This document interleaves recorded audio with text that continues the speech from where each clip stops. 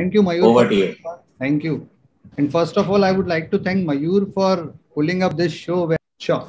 So I would again like to thank Mayur for giving me this topic, which is adult onset type 1 diabetes, and for setting up the context. Dr. A.K. Das, sir, I am so thankful to you because you have made my job very easy. Now, the flow of the event would be I will first be talking about the burden of the diabetes which we have, then the natural history of diabetes, how to diagnose adult onset type 1 diabetes, what are the treatment for the same, and the knowledge gap which is there, and the roadmaps for the future, because I think it is the platform to highlight all these issues. Now the burden, because there would be some light at the end of the tunnel, that's why I've selected this pick. So the global estimate of type 1 diabetes in children and adolescents in India is very bad. I tell you, they are not at all good, because we are having huge number of prevalence of and incidence of type 1 diabetes in children and adolescents. But the situation is not good in adult onset diabetes either. This is a graph which shows type 1 diabetes in 0 to 19 years and in 20 to 64 years. And you can clearly see that the graph is not declining. It is stands still at where it is since 2001 to 2015. Now, the proportion of US adults which are diagnosed diabetes by the age, if we plot them, we see as the age increases, the diagnosis of diabetes increases. It includes all type of diabetes. The blue is type 1 and type 2, and the red one is adult onset type 1 diabetes. So it is on an increase as the age increases. We are missing maybe because we are not able to detect it. So again, India has the largest number of children with prevalent and incident type 1 diabetes, as I have told you. And the irony is that it is increasing by 3.4% per year, while 50% are diagnosed before 20 years of age and 50% of the patients are diagnosed after 20 years of age. And most of the time we mistake it for type 2 diabetes because it can make up to 10 to 30% of the patient which we treat as type 2 diabetes. They may have an adult onset type 1 diabetes. Now, we all know this thing. This is nothing new to you. A person without diabetes has the normal glucose homeostasis, but in a person with type 1 diabetes, he is not producing enough amount of insulin due to antibodies which destroy the beta cell of the pancreas. Now, coming to the natural history of pancreas and taking back from where Dr. A.K. Das sir has taken, it is caused by insulin deficiency because there is an autoimmune destruction of the insulin secreting pancreatic beta cell, which is there, which is going on continuously. So it usually leads to an absolute insulin deficiency over a period of time. A lifelong exogenous insulin injection is what is required to these patients of type 1 diabetes. Now, when we see there is a soil of inherited gene, as Dr. A.K. Das sir told us, and then a damage to the cells that make insulin due to the environmental triggers, which cause a decrease in insulin production, and we see the diabetes. So from no disease, we proceed to the active disease. Now, if you want to see the pre-type 1 diabetes natural history, initially the beta cell mass is 100% when the genetic predisposition only is there. But if there is some putative trigger like a virus or an environmental factor, it causes insulinitis or a beta cell injury. Also responsible is cellular autoimmunity. There can be various autoantibodies like ICA, GAD65, ICA 512A, and IA. These all have been mentioned by Dr. Das sir. And there occurs the loss of first phase insulin response. And there is beta cell insufficiency, which we start feeling. Abnormal glucose tolerance test appears. And after that, when there is beta cell depletion, we have a clinical onset of diabetes. Now, coming and again digging more on this autoimmune basis, we see that immune dysregulation impacts all the aspects. Environmental triggers aspect are responsible up to the glucose intolerance effect. And there are antibodies like GAD antibodies, ICA 512 and ICA, and all these lead to the C peptide, which is undetectable over a period of time. And it leads to overt type 1 diabetes.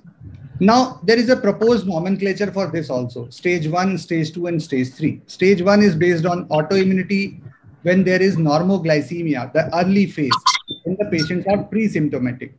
Stage 2 again has autoimmunity because autoimmunity is a core component of these type of diabetes. The patient starts having dysglycemia and becomes pre-symptomatic. And then there is autoimmunity along with dysglycemia, and patient becomes symptomatic. That becomes the stage 3 when we call the patient to be a type 1 diabetes patient. Now, there are various models for pathogenesis. Some suggest it is primary chronic progressive. In other factors, it may be benign course of action. Then there will be relapsing and remitting sort of a trend. And secondary chronic progressive can also be there. Now, this is really interesting. Islet cell autoantibodies, insulin, GAD, IA2, ZNTA. In pre-type 1 diabetes, less than 1 is there. In stage 1, more than 2 are there, but the glucose tolerance is normal. So in stage 2, what is altered is glucose tolerance because it becomes impaired along with any two of these things.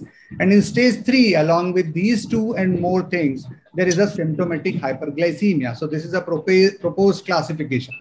Now, WHO diagnostic criteria for diabetes, we all know, a plasma glucose level of more than 7 millimole in fasting state.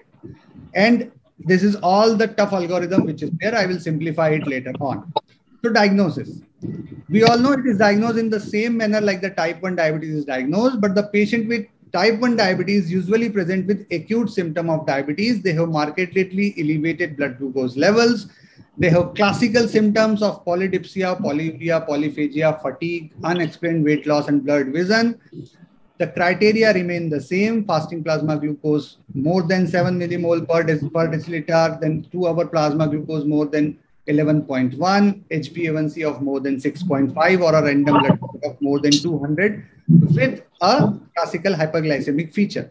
Now, the diagnostic criteria in type 1 diabetes is same as I have told you, but the targets for most adults with type 1 diabetes are also same. We need to have a timing range of more than 70. We need to have a HbA1c goal of less than 7, preprandial capillary blood of 80 to 130, and it all almost remains the same. Now, how and when to test for type 1 diabetes? Because this is a tricky question, because we all are clinicians, and in our day-to-day practice, we see patients which are in between and we are not able to decide. So a simple algorithm for it. 4% of people diagnosed with type 2 over the age of 40, in fact, have type 1 diabetes. So mind it, it is 1 in 25. Out of every 25 patients, those who are seeing more than 40 years of age, one would be having an adult onset type 1 diabetes. This is statistics. Now, what favors type 2 diabetes? Patient having a family history of type 2, and there is no family history of type 1, a high BMI, age more than 45, non-white ethnic group, dyslipidemia, specifically focus on a low HDL. But if a patient is not having a family history of type 2 diabetes, first or second degree relative with type 1 diabetes, a low BMI, age less than 45, a white European sort of genetic descent, any autoimmune disease in patient, and a high HDL, then you should think about type 1 diabetes. You should think. Now, C-peptide can help to differentiate between type 1 and type 2. The enzymatic cleavage of the pro-hormone, pro-insulin, it generates insulin and C-peptide. They are generated in equal amounts. So we commonly measure C-peptide. It is a very common test which we do. Now, the utility is differentiating type 1 from type 2 and identifying patients with maturity onset diabetes of the young, MODY, which is very, very tricky.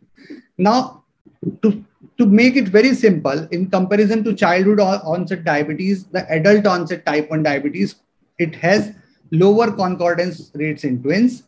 It has a less risk of HLA heterozygosity, a lower HLA class 1, more protective genotypes, and lower GRS. GADA is again the dominant autoantibody, and it possesses HLA-DR3 genotype as told by Dr. Das sir.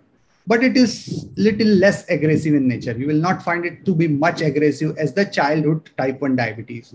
And it has a more gradual onset of hyperglycemia, because that is why we are confused and we confuse it to be type 2 diabetes. Now about LADA, because the word LADA has come and it will be never out of type 1 diabetes in adult onset type. It is also known as type 1.5 diabetes. It is a diabetes which is typically diagnosed in people over 30 years of age. Symptoms are similar to type 2 diabetes: excessive thirst, frequent urination, blurry vision, and weight loss. But like type 1 diabetes, LADA destroys the cell that produce insulin. And surprisingly, 10 to 25% of type 2 diabetes, which is diagnosed as type 2 diabetes, is in fact type 1.5, which is LADA. So how to go ahead with it?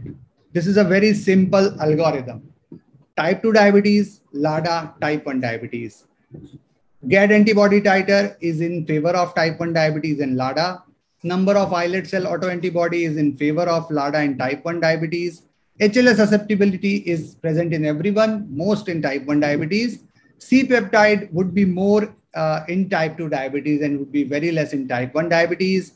Age, again, type 2 diabetes would be at a higher age with metabolic syndrome and with signs of inflammation. So this is a simple algorithm to judge where our patient lies. Now, type 1 diabetes would have positive autoantibody, as I have told you, clear genetic linkage to HLA and very low level of C-peptide. Type 2 diabetes, negative for autoantibody, no HLA linkage and normal level of C-peptide. But type 1.5 would be positive for autoantibody, but low level of C-peptide, unlike type 1 diabetes, which is having very low level of C-peptide and shows some linkage to HLA. This is in between these two. Now, age, BMI, and autoimmune diseases, we asked in history, clinical presentation, we see, look for the signs of metabolic syndrome. If you suspect LADA, then measure GAD antibody. If it is positive, measure C-peptide and act accordingly. If the GAD antibody is negative, we should recommend for type 2 diabetes. Now, this is again a new thing which has come up because WHO has renamed the latent autoimmune diabetes in adult, which is LADA, as slowly evolving immune-mediated diabetes of adult in the new classification. And these are the points which I have already told you. But in autoimmunity point, type 1 diabetes have severely increased autoimmunity while it is just increased in LADA. And ketosis is rare in LADA while it is very frequent in type 1 diabetes. Insulin dependence is right from the onset in type 1 diabetes, while it is gradually in LADA. It usually comes after 6 to 12 months of onset of LADA. Insulin resistance may be increased in LADA, which is again one of the confusing factors. Now, monogenic diabetes. This again confused with adult onset type 1 diabetes. Type 1 is polygenic. Monogenic is monogenic. This is as simple as that classification of monogenic and polygenic diabetes. But there are many differences. Acute presentation is what is there with type 1, but monogenic can be variable. There is no autoimmunity in monogenic diabetes, unlike type 1 diabetes. Ketosis is common in neonatal diabetes. It is if it is there with monogenic diabetes. Glycemia is variable. Obesity is usually not high like type 2 diabetes. Acanthosis nigricans is not present, unlike type 2 diabetes. The frequency is 1 to 2% of all diabetes in young patients. It is very rare. And it is usually having strong association with parent with diabetes. So parent with diabetes should put you a suspicion of monogenic diabetes also. Now, this is a very good way to approach diabetes classification, AABBCC approach. A is the age, where I have told you, age can decide whether our patient has autoimmune diabetes or LADA. Autoimmunity, we should look for it. Thyroid diseases or celiac diseases are very common. Goiter or vitiligo, we can see by clinical examination itself. BMI is a very important clue. If BMI is very high, type 2 diabetes mellitus becomes a probable diagnosis. Background is very important. A family history of autoimmunity or type 1 diabetes is very important. Unfortunately, we miss most of these things. Control in HbA1c worsening on non-insulin therapy should prompt you to look for adult onset type 1 diabetes. And was there a need for insulin therapy within 3 years of diabetes diagnosis? This should be a trigger factor for evaluating our patient for adult onset type 1 diabetes. And comorbidities should also be looked into because they will progress much faster in adult onset type 1 diabetes. Now, this is a simple algorithm which I have already discussed with you, to how to delineate type 1 and type 2 adult onset type 1 diabetes.